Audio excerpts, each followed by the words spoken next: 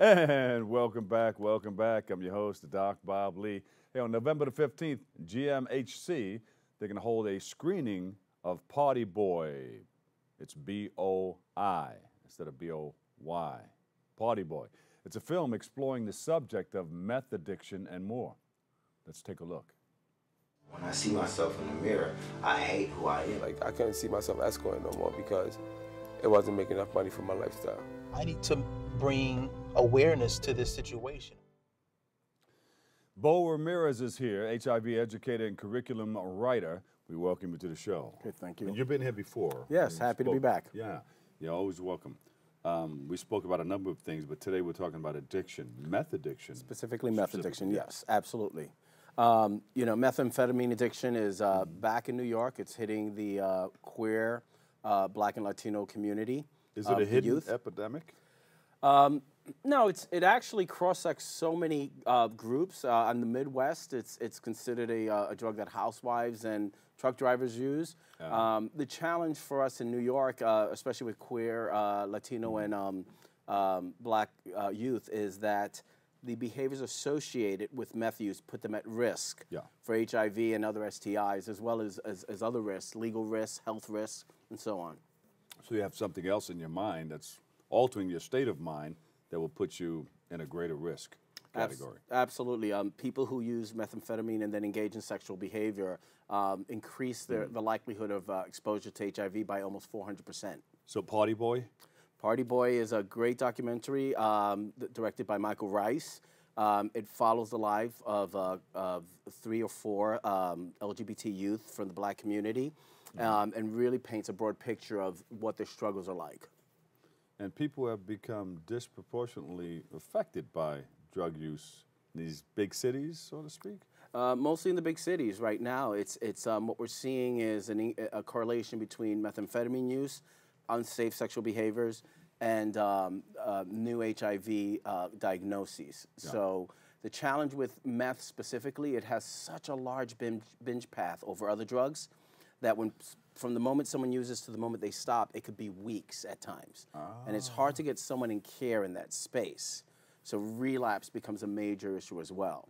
Right. So our goal is we're having this documentary November 15th at 6 p.m. at GMHC, and we're following it up with a discussion panel. And we're bringing in some mental health experts, we're bringing in addiction experts, we're bringing in some social experts to talk about how all these paths intersect.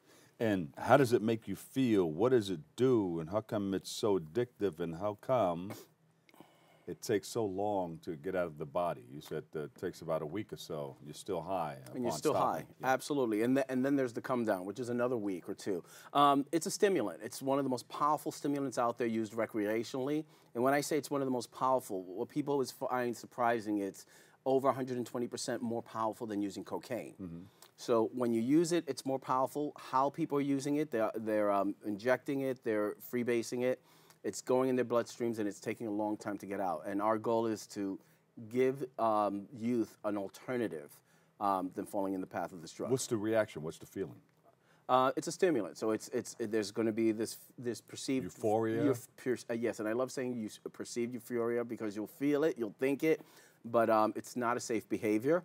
A sense of feeling powerful, and that's where a lot of the unsafe behaviors come from. Yeah. And it lasts for hours. It can last over 24 hours at times, depending on how you're administering. So euphoria, whether you're doing sex, no matter what you're doing. Yeah, absolutely, absolutely. And not everyone, you know, there are different communities. You hear stories of housewives who use it to lose weight, truck drivers who use it to stay awake. Our focus is the community that's at risk right now, and that's our youth. Yeah. And how did we find out that this was happening? Methamphetamine had a big impact in the gay community in the early 2000s. Fortunately, the federal government clamped down on pseudoephedrine, a key component in making meth. So we saw the usage drop. Unfortunately, the Mexican cartels came in, and they're sending in a pure, cheaper version of the drug. And so we're starting to see now that trail, when we speak to our youth, they're starting to use it again. We're starting to see new diagnosis go up again. So that's how we know it's coming back. How are we heading it off?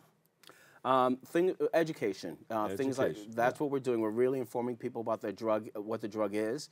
We're informing people that it's more powerful than almost any other drug out there, which is very important. And we have to get gay and Latino and Black youth into care. That's critical. GMHC, they can come for mental health services, they can come for addiction services, they can come for case management.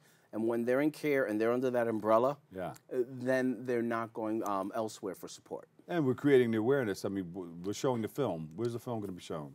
At GMHC, 38th Street and 8th Avenue at 6 o'clock on November 15th. November 15th. Let me just write that down. November 15th, 6 o'clock? 6 o'clock. Did we have another November? November 12th, 6 o'clock. Okay. So we're busy. 6 p.m., yes. Right. Okay. Yeah, and what will people learn from this film? Well, they're going to learn how it's impacting minority communities, the Black and Latino communities. Then we're going to talk to the panel afterwards. So they're going to learn about the services that we provide. Our goal is to get more people into care. And then where we come in as educators, I educate non-medical providers on how to deal with their clients or patients that they believe are suffering from methamphetamine abuse. I like it. Great. I like it. Thank you. So the last time you were here, like I said, you were talking about something else, but this seems to be this is big. This is big. This is huge. We are poised for the first time ever to get ahead of an epidemic because we have data now. A lot of this is driven by social media, by social sex sites, believe it or not. No. So we can see the data, we can see what's happening, and we have an opportunity to get ahead of it, get education out there before it becomes the epidemic that we feel it could potentially become. No. And we're not going to let it. It'll be like a double epidemic. It'll be HIV, it'll be meth. Absolutely, and this drug, you know, even besides HIV, even besides all the other health risks, it destroys families, it destroys lives. Yeah, it's devastating. Where can we go to get more? You can go to gmhc.com and just scroll through Article 31 and 32 services. They're the ones that provide mental health and substance abuse, and they're the organization within GMHC that I work very closely with on this. Thank you for all your service and all your work in educating our people. Boe Ramirez, HIV educator and curriculum writer, GMHC. That's correct. Thank you so much. It's good seeing you there. Always a pleasure. Great. We'll take a quick break right here, but stay tuned. We'll be right back with more next.